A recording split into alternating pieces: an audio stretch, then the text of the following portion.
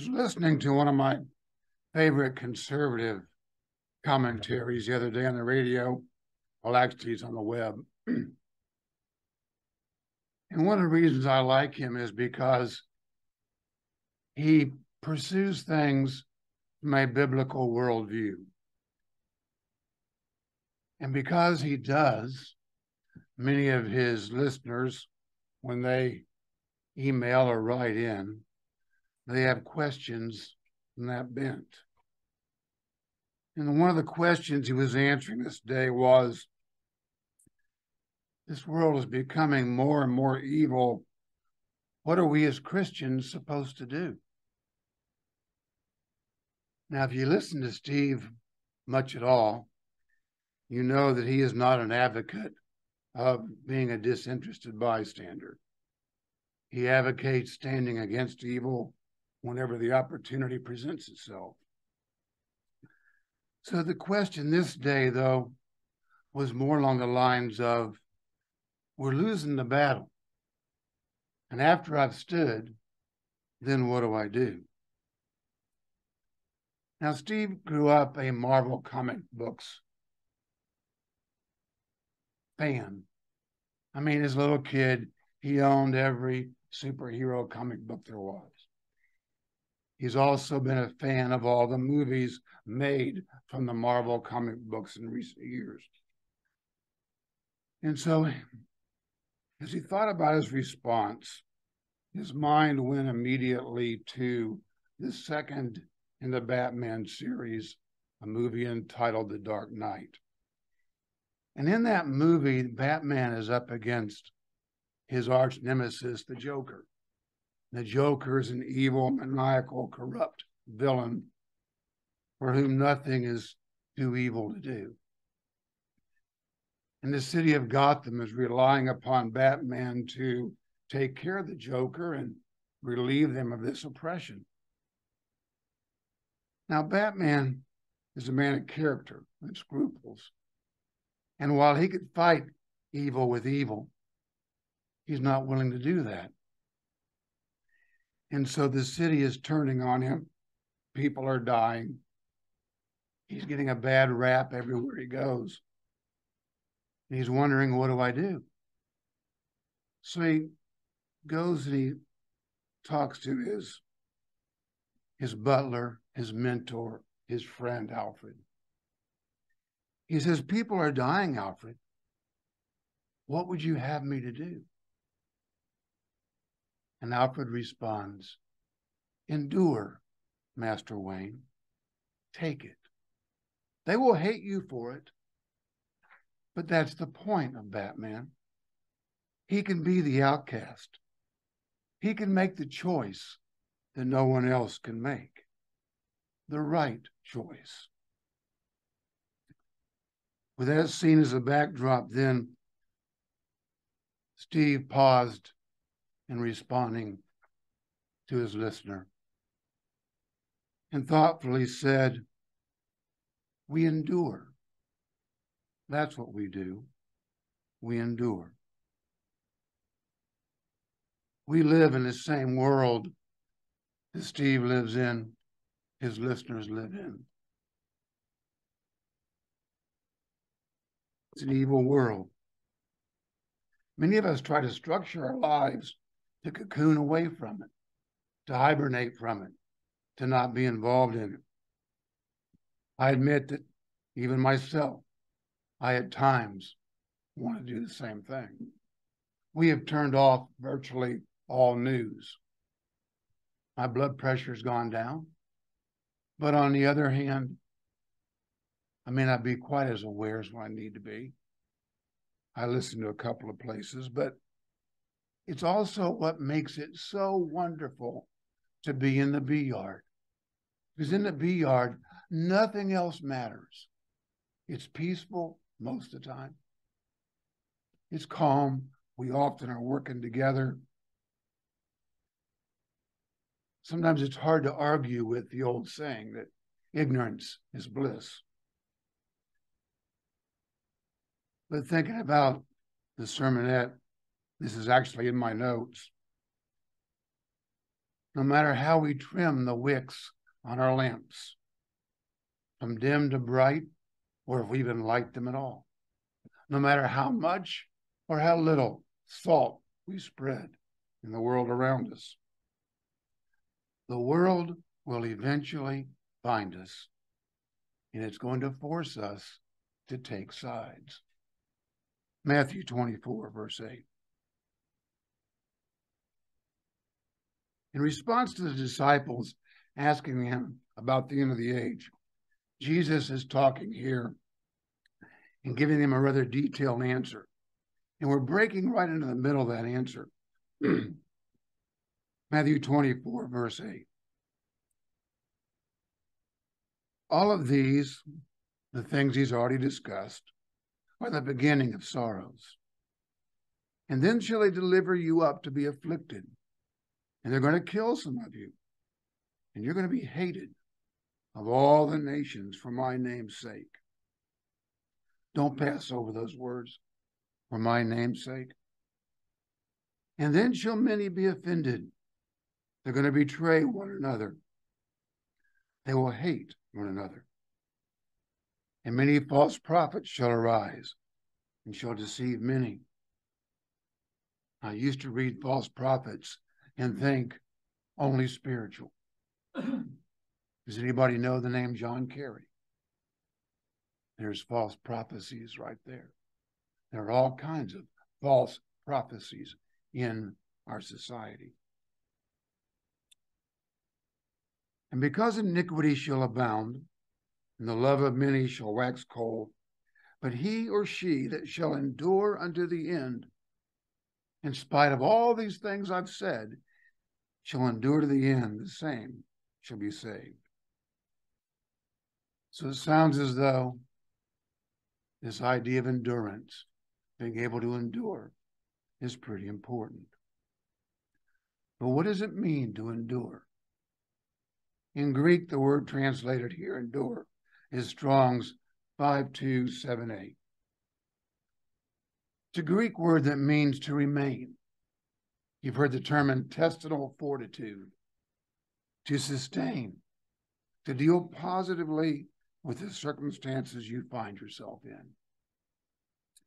You know, in 1611, the word endure was the best English word the translators could come up with. It's the noun form of endurance. I'm sorry, it's the verb form of the noun endurance, the act of enduring. The English word means the ability to continue doing something painful or difficult for a long period of time without complaining.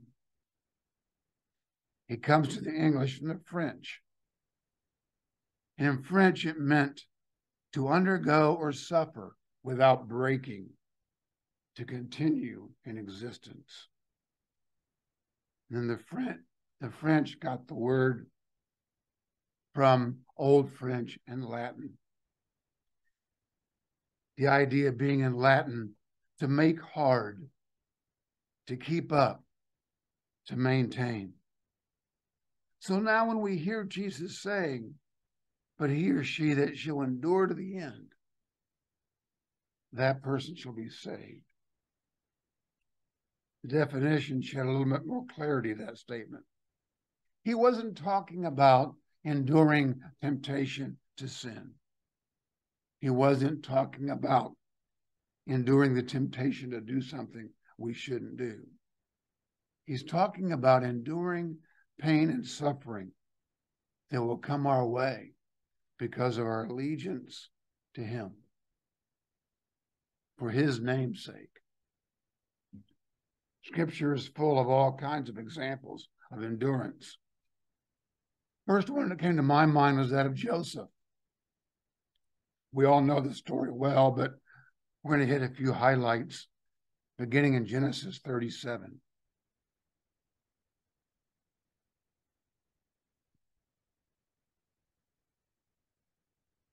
Genesis 37, verse 3. Now Israel loved Joseph more than all of his children. You may remember that Joseph was Rachel's firstborn, the first child that she actually had.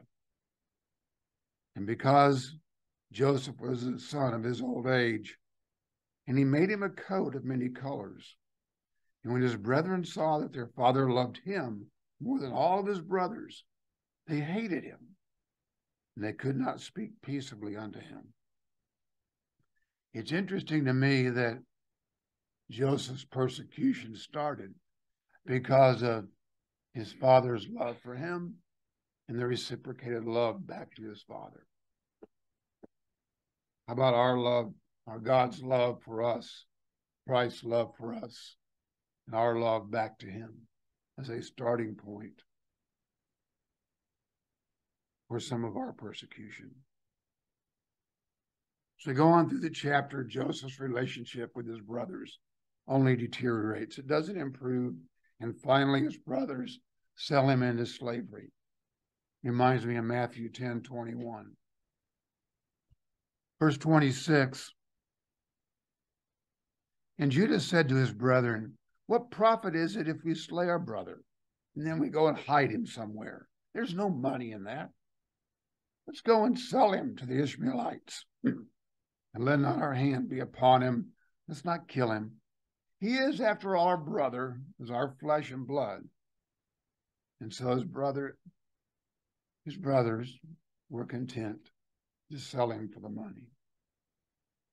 In Genesis 39, verse 1, we read what first happened to Joseph. He's brought down to Egypt, and Potiphar, an office of Pharaoh, captain of the guard, an Egyptian, bought him out of the hands of the Ishmaelites, the ones that brought him to Egypt. In verse 4, and Joseph found grace in his sight, and he served him. And he made him overseer of his house, and all that he had he put into his hands. You read that, you can almost forget all that Joseph's been through to this point. Yeah, Joseph, God gave him grace in the sight of his owner, but he was still owned. He couldn't just walk out tomorrow and go home or meet some young lady and get married and have a family. He was a slave.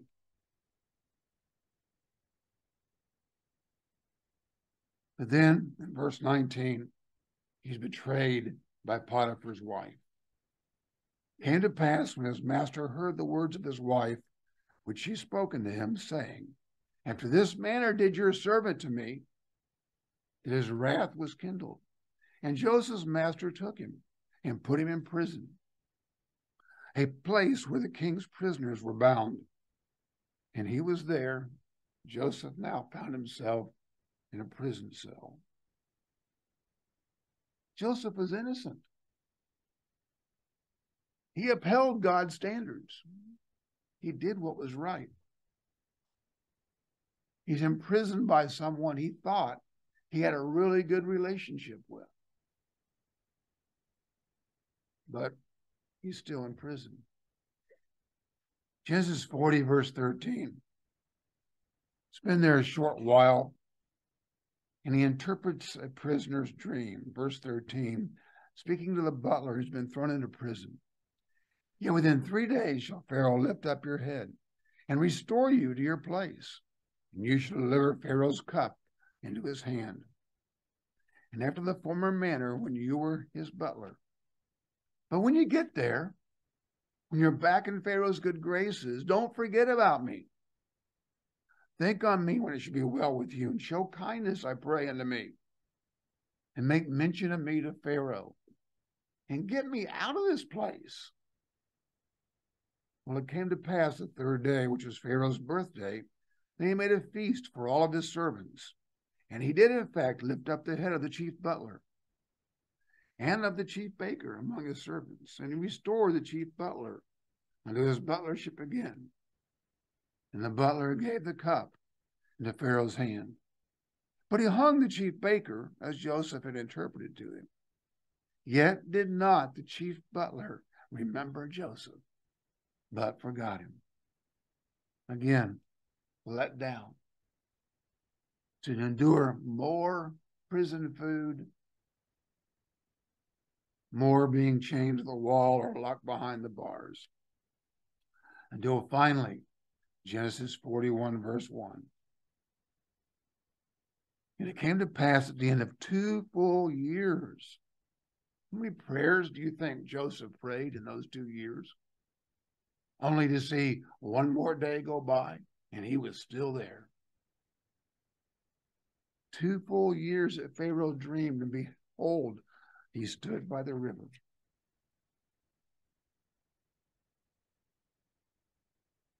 In verse 14, we know Pharaoh has the dream. We know what the dream is. Then Pharaoh sent and called Joseph, and they brought him hastily out of the dungeon. And they shaved him and changed his clothing. And he came in unto Pharaoh. And Pharaoh said to Joseph, I have dreamed a dream, and there is none that can interpret it. But I've heard it said of you that you can understand dreams and interpret them. And so Joseph answered Pharaoh, saying, it is not in me. God shall give Pharaoh, the same God that's allowed him to rot in prison for 2 years, be sold into slavery. And Joseph is still loyal. God shall give Pharaoh an answer of peace. We all know where it goes from there. Joseph endured, and he stayed loyal to God. Second person that came to my mind was Paul.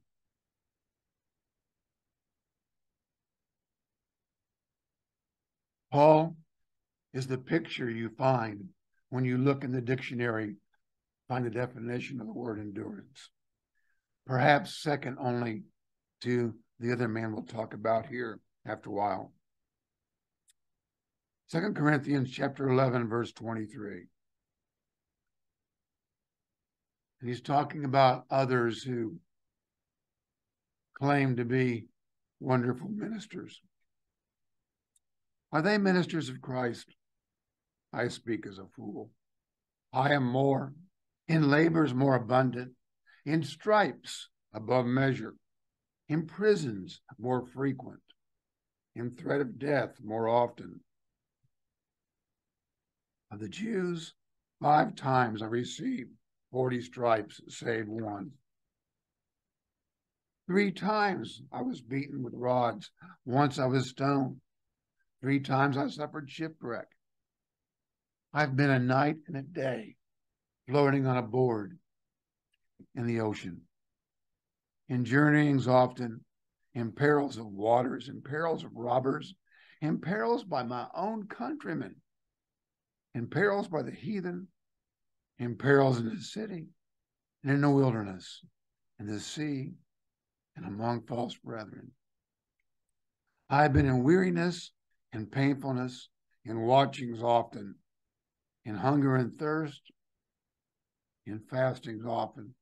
I've been cold and I've been naked. And besides those things are without, that which comes upon me daily, the care of all the churches. Paul endured more pain and suffering than any of us have yet had the opportunity to endure. And yet, he remained faithful. 2 Timothy chapter 3, verse 10. Timothy, as you know, is sort of like Paul's protege, the son he never had. He's giving Timothy some fatherly advice, some mentoring advice, something good for all of us. 2 Timothy chapter 3, verse 10. But Timothy, you have fully known my doctrine, what I teach, my manner of life, my life's purpose, my faith, that I am long-suffering with love toward others and patience. You know all about the persecutions, the afflictions which came upon me at Antioch, at Iconium, and at Lystra, what persecutions I endured. But all of them, or out of all of them, the Lord always delivered me. And all that will live godly in Christ Jesus shall suffer persecution. None of us will escape it. For some, it might be mild. For others, it might be life-threatening. but it will be required of all of us in one way or another, sooner or later. 2 Timothy chapter 4, verses 5 through 8. Just a few more paragraphs of Paul talking to Timothy. Endurance and encouragement. But watch you in all things, endure afflictions, do the work of an evangelist, make full proof of your ministry, fulfill God's purpose in your life. For I'm not going to be with you much longer. I'm now ready to be offered. The time of my departure is at hand. I've fought a good fight. I've finished my course. I've kept the faith. Timothy, you do yours. Because henceforth there is laid up for me a crown of righteousness, which the Lord, the righteous judge, shall give me at that day, and not to me only, but to all of them also who love his appearing. And I expect to see you there, Timothy. I can't help when I read these verses and not talk about Hebrews 11, not think about Hebrews 11:6 and Romans 8:28. In a few minutes, we're going to combine these ideas of endurance with the ideas of faith in Hebrews 11 and God's walking with us in Romans 8. But here in 2 Timothy, Paul's life summarizes for us all of those things together. To bring them all together in one place in one life, and that's Paul's life.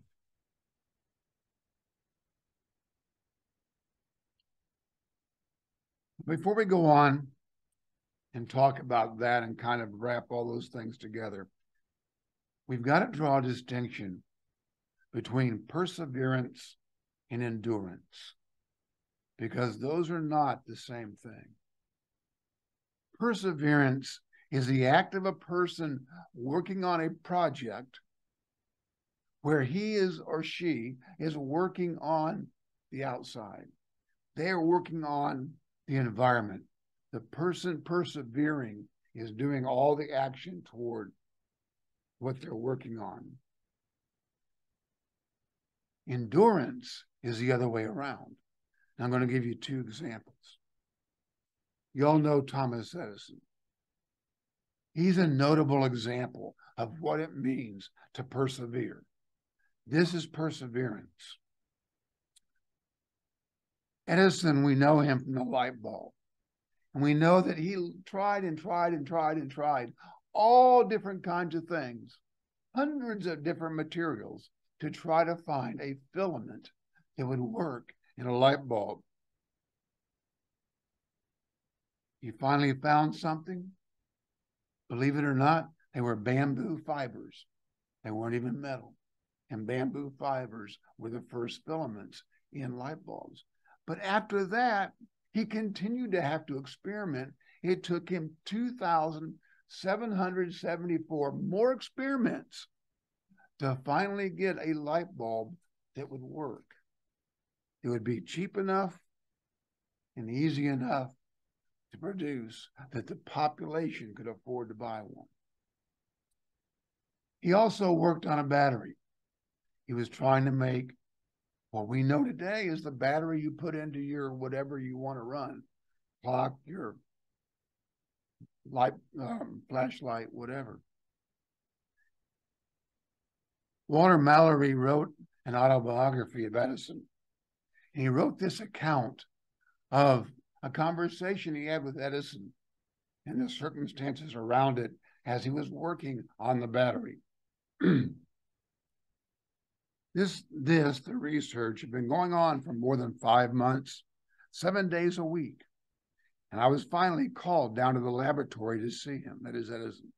I found him at a bench about 3 feet wide and 12 feet long, on which there were hundreds of little test cells that had been made up by his corps of chemists and experimenters.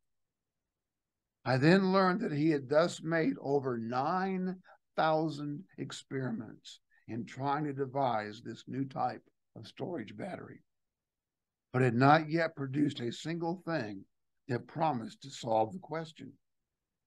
In the view of this immense amount of thought and labor, my sympathy got the better of my judgment. And I asked him, isn't it a shame that with the tremendous amount of work you've done, you haven't been able to get any results? And Edison's head turned around like a flash and put a big old smile on his face, and he said, results? Why, man, I have gotten lots of results. I know several thousand things that won't work. That is perseverance. Nobody was beating on Edison. Edison was manipulating other things. He was in total control of what's going on. He just had to keep going and not give up. Endurance, on the other hand, is something wholly different. Endurance is a person's response to the outside forces that are acting upon him or her, over which he has no control. There might be a goal the person's trying to achieve, like staying alive, or like in Paul's case, continuing to be alive to serve the churches. But that's not necessary to have endurance. For example, the military pilot in World War II who shot down in cold Atlantic waters, and he has to endure 48 hours in the cold water until somebody comes and rescues him. The skier who's caught in an avalanche and buried in snow, he's got to endure that frightening situation, hoping that that St. Bernard sniffs her out and saves her life. In my days in Louisiana, the people who stay in their home for the hurricane, and the wind howls and the water rises and it's pitch black because the power is gone, and they endure all of these outside influences on them, hoping to be alive in the morning. Endurance is when it's being done to you and you have little or no control of the situation and you don't give up. That's endurance. We mentioned Paul earlier. The best example, the first picture in a dictionary, is that of Jesus Christ. Endurance. His only available response was to not give up, to live through it, and to get to the other side. Hebrews 12, verse 2, the author of Hebrews gives us a good one-verse summary. Looking unto Jesus, the author and finisher of our faith, who for the joy that was set before him, so he did have a goal. He knew why he was doing what he was doing, why he was going through what he was going through. He knew where he wanted to end up, the joy he was going to experience on the other side of all this. For that joy, he endured the cross, despising the shame, and is now set down at the right hand of the throne of God. We know this story as well as we know the story of Joseph. As we go through this, let it cement in our minds the difference between endurance and perseverance. Matthew 26, 67 and 68. Again, talking about Jesus Christ. After being questioned by Caiaphas, the high priest, the soldiers spit in his face. They hit him. They smote him with the palms of their hands. They mocked him, saying, prophesy to us, you Messiah. Who is it that just struck you? Next chapter, 27, verse 2. When they had bound him, they led him away, delivered him to Pontius Pilate, the governor. In chapter 27, verse 26, then, after Pilate questions Jesus, he washes his hands of the matter. He yields to the will of the people, and he releases Barabbas into them. And when he had scourged Jesus, he delivered him to be crucified. And the soldiers of the governor took Jesus to the common hall and gathered unto him with a whole band of soldiers. They brought in all their buddies. Come look at this guy. They stripped him down. Can you imagine being humbled in that way? They put on him a scarlet robe. When they had planted a crown of thorns, they put it upon his head and a reed in his right hand. Then they mocked him again by bowing before him, saying, "Hail, King of the Jews!" What are you going to do now? And they spit on him. They took the reed and they struck him with it on the head. Then after they had mocked him and beat on him, they took the robe off from him, put his own clothes back on him, and led him away to crucify him. John 19:30, don't turn there. When Jesus therefore received the vinegar, he said, "It is finished." And he bowed his head and gave up the spirit. Jesus did what we've been asked to do. He endured to the very end.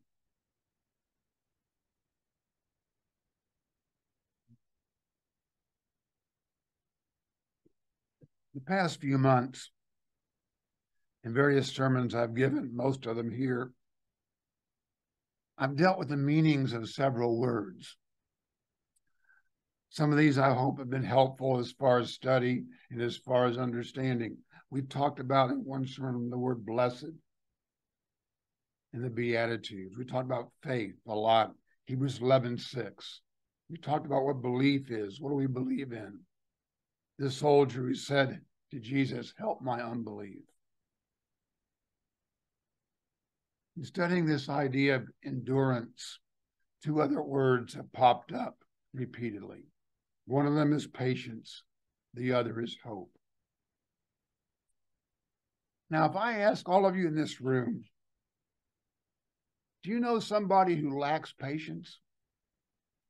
You could point to somebody and say, "Yeah, my husband or my wife." You know somebody who lacks patience. There's a catch, though. In the New Testament, what you just thought of in your mind is virtually never what it means in the New Testament. The word patience in the New Testament comes from one of three different, very closely related words. The predominant one is Strong's 5281. I'm not going to try to pronounce it. In English, transliterated, it would be spelled Hupomone. And it means cheerful endurance.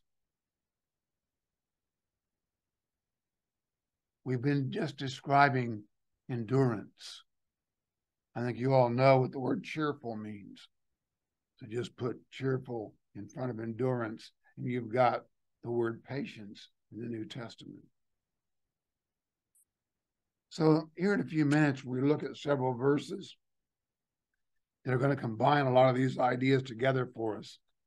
We want to remember that definition for patience. One example for right now, 1 Peter 2, verse 20. The scripture you know well. For what glory is it if when you are buffeted for your faults, you shall take it patiently, you endure it cheerfully. But if when you do well, think Joseph, and you suffer for it, and you take it patiently, you endure it cheerfully, this is acceptable with God. Dr. Peter McCullough is a walking, talking example of this scripture. Dr. McCullough has been a world-renowned heart specialist, cardiologist, celebrated for his knowledge, understanding, and skill when it comes to the heart all over the world. If you were involved in medicine, you knew his name. He was educated at Baylor, the University of Texas, Southwestern Medical School, University of Michigan, and University of Washington. He has over 1,000 published articles in the medical journals relating to the heart. He's been cited over 600 times in the National Library of Medicine. He's founder of the Cardiorenal Society of America. He's editor-in-chief of 2 major medical journals. One of the most preeminent, if not the most preeminent at one time, cardiologist, again, in the world. Prior to COVID, Dr. McCullough was an administrator at Baylor Scott and White Heart and Vascular Hospital in Dallas. And he had his own thriving practice at the Baylor University Medical Center. With the advent of COVID and the perceived impact that COVID was going to have on heart patients and just the heart itself and creating heart problems, Dr. McCullough became one of the most vocal and foremost doctors seeking the truth about COVID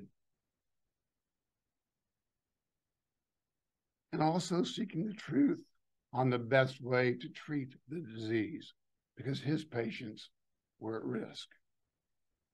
Because he continually sought the truth, spoke the truth, and because what he had to say didn't fit the narrative, he was soon fired from all of his positions at Baylor University medical facilities. But since he still had admitting privileges at Baylor, after being fired from Baylor, he started his own private practice outside the university, but still could have patients in the Baylor hospital. He continued to speak out, continued to search for the truth, continued to speak the truth about COVID. But since he wouldn't be quiet, Baylor finally said, you can't bring your patients to our hospital anymore. You got to do something else. So he moved to a large practice of other doctors and just became one of their doctors in their practice. Well, Baylor wasn't done with him, so Baylor said, okay, we're going to sue you to get you to shut up. The consortium of doctors where he worked, we don't want this headache. We don't want this notoriety. Sorry, doc, you got to leave. Shortly after that, the major accrediting institution that accredits doctors and cardiologists revoked his credentials. He was no longer able to practice medicine. Undaunted, there were other doctors who were also telling the truth. They formed a company called the Wellness Company. And even though he's unable at present to practice himself, the other doctors in the organization are, and they continue to operate as an organization. And he continues to speak out the truth about COVID, the vaccines, and all things related. We read 1 Peter 2, verse 20, for what glory is it if when you're buffeted for your faults, you endure cheerfully, but if you do well and suffer for it, you also endure cheerfully. That's what's acceptable to God. I have no way of knowing what Dr. McCullough's relationship is with God, what his spiritual standing is with God. I do know that one of the things that God hates more than any other is lies. I do know that God loves the truth. Here is a real life example of taking it patiently. And all that Dr. McCullough has endured, he's endured it cheerfully. If you ever hear him speak, you won't hear any bitterness in his voice. You won't hear any vindictive words coming out of his mouth. Nothing evil to say about those that have persecuted him. Oh, he may speak about a counter lawsuit or something like that, but only in calm, rational terms. He simply goes on trying to help those who want to be helped. The other word, besides patience, was the word hope. All of us can relate to what the word hope means in our common everyday language. If you're a young lady, I hope he asks me out. You ever heard your mom say, I hope I didn't forget to turn the stove off before I left? I hope I win the lottery with this new lottery ticket I just bought. If you're playing Monopoly, I hope I roll a 10 so I can go by go and collect $200. We're going to work on the deck tomorrow. I hope it doesn't rain. In every case, we hope for the outcome we want, but there's no guarantee it's going to happen. We just hope it's going to happen. In Scripture, the meaning of the word hope is quite different. It's not a wishful hope, but it is a confidence that something is going to happen. In the New Testament, the word is one of two. If it's depending upon part of speech, it's either 1679 or 1680. It means to expect to happen, to anticipate with expectation that it will happen. There's no maybe, there's no it might be, there's no I hope so. It is a surety, a guarantee it's going to be. So to this point, we basically have spent the whole sermon on definitions. I'm back teaching language arts again, vocabulary class. We define endurance, perseverance, patience, and hope. Now let's look at a few scriptures that put the whole thing together. Go back to Matthew 24, verse 12. Again, Jesus is speaking. And he says, it just strikes me too. So I'm trying to paint a middle picture. Jesus is talking to the disciples. Now imagine how bad life was being in Judea under Roman rule, under Jewish rule for that matter. How bad when they looked out around the world, how bad did they think it was? And then they hear Jesus say things like this. And because iniquity shall be multiplied. What do you mean multiplied? It's already pretty evil. But he says, because iniquity shall be multiplied. Think about our world today. The love of many shall wax cold. And don't just read that waxing cold as spiritual. Don't just read that as the loss of the love of the truth as we understand the truth. Roe v. Wade was struck down, almost 2 years ago? You ever notice how hard society is trying to hang on to the legal right to kill children? In Canada now, one of the fastest growing medical procedures is assisted suicide. You ever look at the kill rate in Chicago on any given weekend? Not to mention the mass shootings we have. The hatred of some on the left toward anyone conservative, the love of many, the normal, natural, God-given human love is waxing cold. But he or she that endures to the end, the same shall be saved. Mark 13 is Mark's recollection of the same conversation. And Mark says, Mark 13, verse 12, and brother shall deliver up brother to death, and the father his child, and children shall rise up against parents. Lawsuits brought by children against their parents because the parent will not affirm their gender identity. And then parent going to jail or worse because they're trying to save their kid. Children shall rise up against parents and cause them to be put to death. It may also be a neighbor a friend, a coworker, anyone who doesn't like the fact that you're not going along with the woke standards, the governmental standards, and you name the name of Jesus Christ and his standards. And you shall be hated of all men. There's that phrase I keep coming back to. Because for my name's sake. Because you live the way Jesus taught. You claim the authority of Jesus Christ. But he that endures the hatred and the persecution to the end, the same shall be saved. Back up a few chapters to Mark chapter 4. As you go through the rest of these scriptures, they're in no set order. They're just in the order that I found them and thought about them and put them down. So they're just, I guess you might say, random thoughts, but you can put this together in your mind the way it works for you.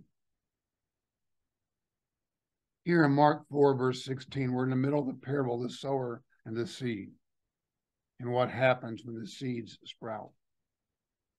Mark 4:16, and these are they likewise which are sown on stony ground, who when they have heard the word, immediately receive it with gladness. But they have no root in themselves, and so they endure for a time.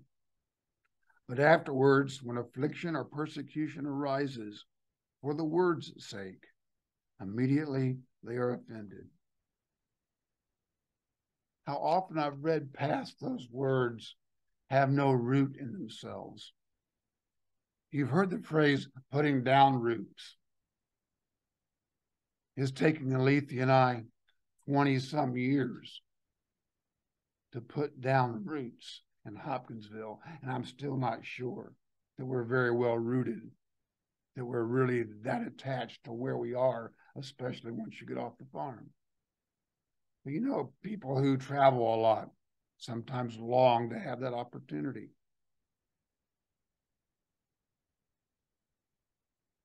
Now that I've gotten off script, I got to find where I am again.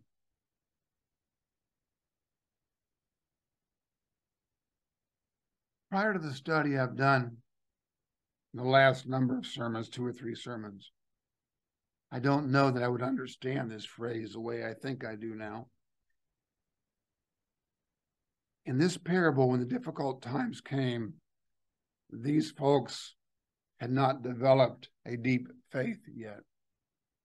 They still weren't sure that God is really who he says he is, that he expects them to do and act and behave a certain way. Perhaps they hadn't spent the time in scriptures they needed to. Perhaps they hadn't developed the other friendships that they needed, friendships with other believers, people with whom they could share their lives. Perhaps they had, I don't know, they just were not connected the way they needed to be with God.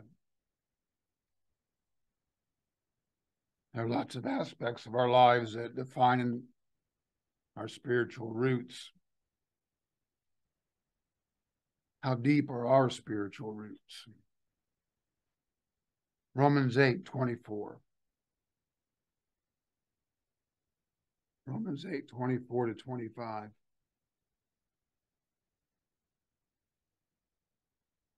For we are saved by hope. And don't forget our definition of hope in the Bible. But hope that is seen is not hope. In other words, we've already received the reward.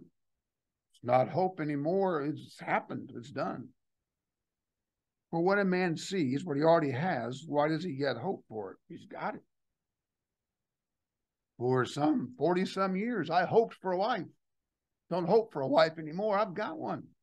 Very good one.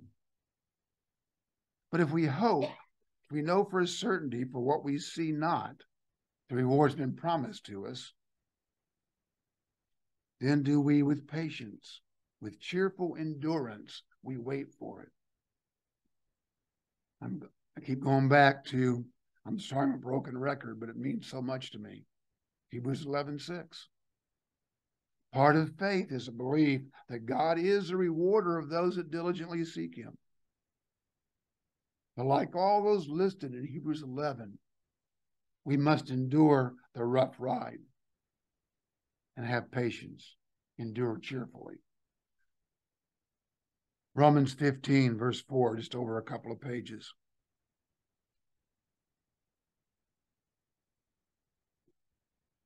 For whatsoever things were written aforetime. Now, what he's talking about is the Old Testament scriptures. They were written for our learning, that we, through cheerful endurance and the comfort of the scriptures, might have hope, might know with a surety that God will reward those that diligently seek him. Comfort of the scriptures. The folks without the deep roots didn't have internalized the comfort of the scriptures.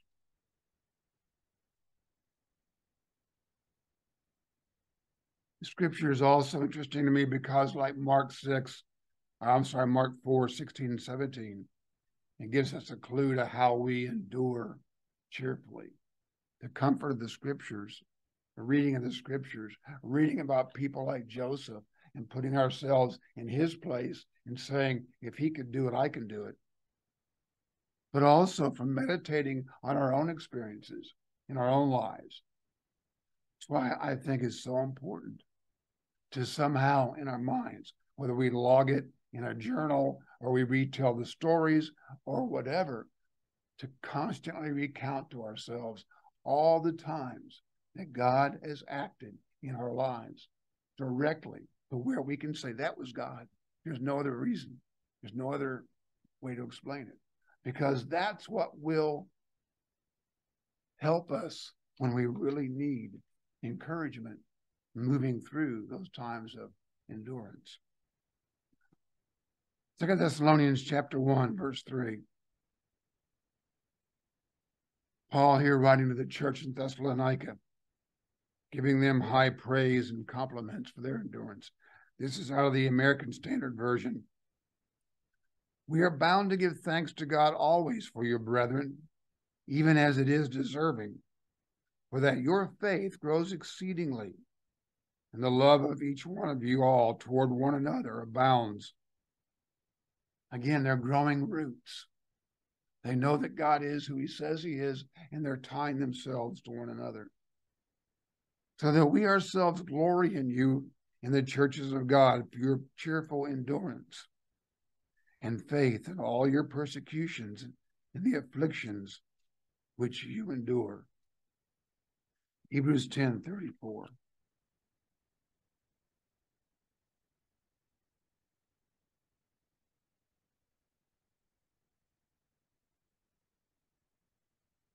Here the author of Hebrews is speaking and saying to those reading, for you had compassion on me in my bonds. You took joyfully the spoiling of your goods. In other words, giving me the things I needed from your own, knowing in yourselves that you have in heaven a better and an everlasting substance. Cast not away, therefore, your confidence, your hope, which will be greatly rewarded. For you have need of patience, of cheerful endurance, that after you have done the will of God, you might receive the promise. That you might remember he will reward those that diligently seek him. For yet a little while, and he that shall come will come, and he will no longer tarry. I hope it's not seemed too disjointed today. I hope that you're hearing all these themes and meshing them together. Faith, the belief that God is who he says he is, that he rewards those that diligently seek him. Hope, the confidence we can have in God to fulfill his promises. Patience and endurance, the idea that he will never leave us or forsake us, but we have to endure. And we probably haven't seen the worst of it yet. And it won't be easy. Hebrews 12, verse 1, or 1 and 2.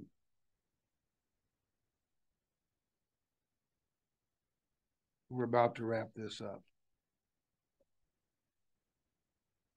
Hebrews 12, verse 1, wherefore seeing we are also compassed about with so great a cloud of witnesses, those he listed in chapter 11.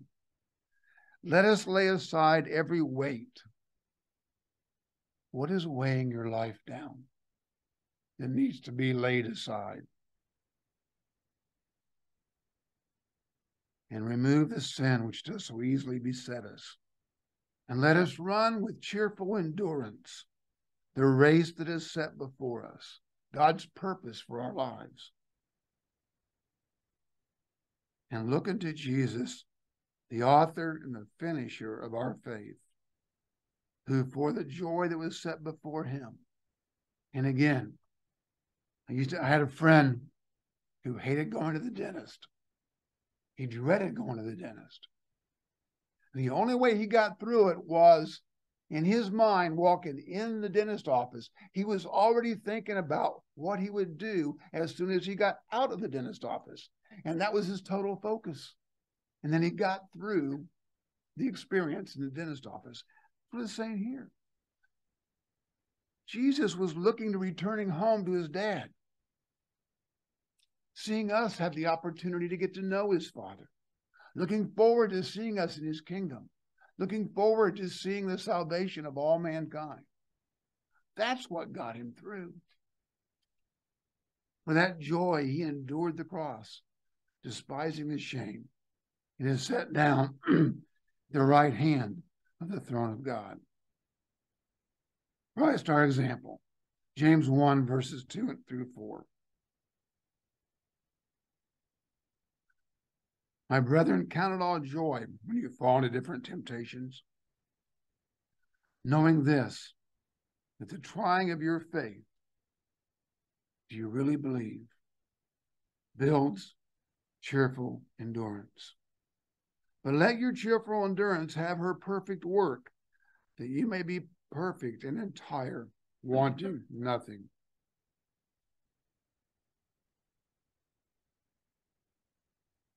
In putting this sermon on endurance together, I found that it's sort of wrapped in a nice, complete picture for me. A lot of the things I've been thinking about for some time. There are 5 scriptures there in italics. We're not going to turn to any of those for your own reference, and I've referenced some of them already.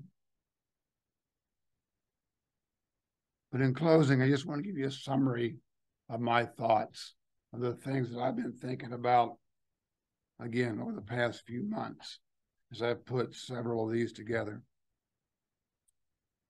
For whatever reason, God has called me, one out of 330 million in this country, for some purpose, both here in this life and in the next. And he's the painter of this picture that I'm trying to see. The overall theme of the picture is faith. The ironclad belief that I must develop that God is who he says he is. And that if I follow him, he will reward me beyond my wildest dreams. And based upon those beliefs, I walk out my life day by day. Sometimes things go really well. Other days, there are significant problems, difficulties, obstacles to overcome. But either way, I believe that God has my best interest at heart, and that he will make sure that all things work together for whatever is best for me in eternity. All I have to do, and it's not always that easy, all I've got to do is to stick close to him, endure to the end, so that I can receive the reward that he has for me.